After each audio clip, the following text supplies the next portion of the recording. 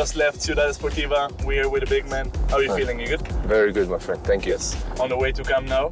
How do you prefer that people call you? Kevin or Prince? Prince, please. Prince. So yesterday you wake up, your agent tells you, Prince, we're going to Barcelona.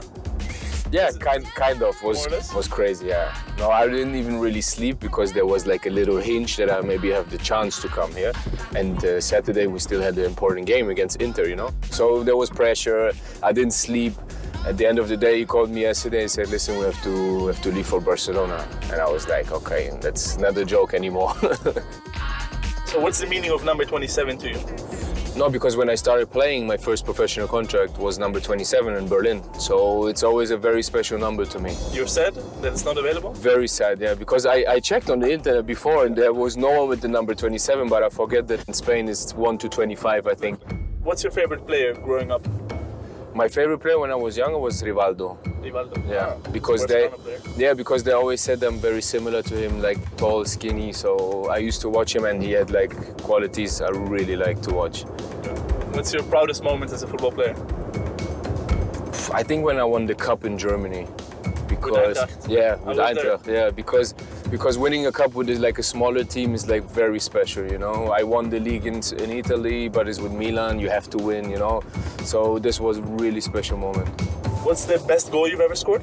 The best goal I ever scored is against Barcelona, I think, because it was like Vidal. Yeah, the one who signed you. Yeah, but yeah, I think that was my best goal. Like, but even with Las Palmas against Villarreal was a nice goal. Oh, that was amazing. But the one against Barcelona was so important because it's in Champions League, you know, so everybody saw it.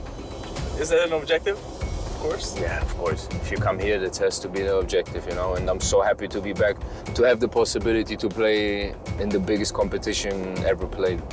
Do you have a ritual before the game? Not really. I only listen to music. Like, what kind of music?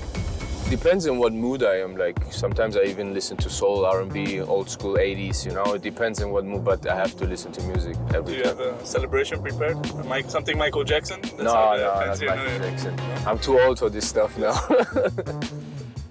How important is Nelson Mandela in your life? Because you've spoken in front of the United Nations. Yeah. No, I always said that I had 3 people I wanted to meet in my life. There was Muhammad Ali, Michael Jackson, and Nelson Mandela. I only had the chance to meet Nelson Mandela, and I'm very proud of this moment. It's for a lifetime, you know. You'll never forget that what he did for the black community and even for everybody in the world. It's just unbelievable. Handshake? Yeah. Handshake. Do you have something cool? 2 fast, poof, explode.